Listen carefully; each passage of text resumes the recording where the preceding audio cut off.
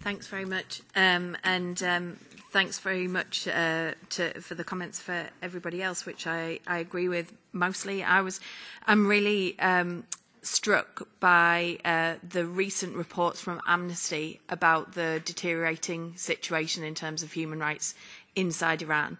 And I think that the resolution and the oral question have a balance in them. But I think we have a broader question about how our external action and trade policy is being used to promote human rights in partner countries or potential partner countries. And particularly with Iran, this is of particular concern. If you think that more people were killed, the only country, in fact, that more people were executed in last year than Iran was in China, and including children, juveniles, being executed. There are significant problems. We have problems of trade union leaders being arrested and intimidated. We have problems of freedom of expression, freedom of association, freedom of assembly. And I think there has to be a conditionality in our trade relations in relation to gross violations of human rights.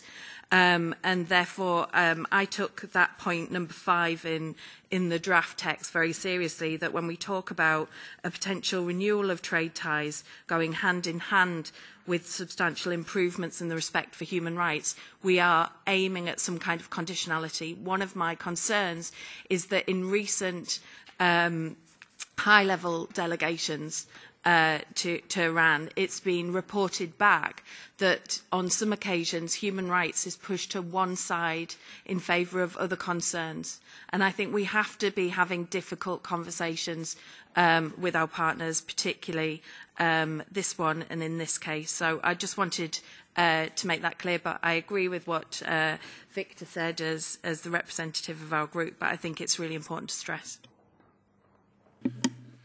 Madame Sonnes.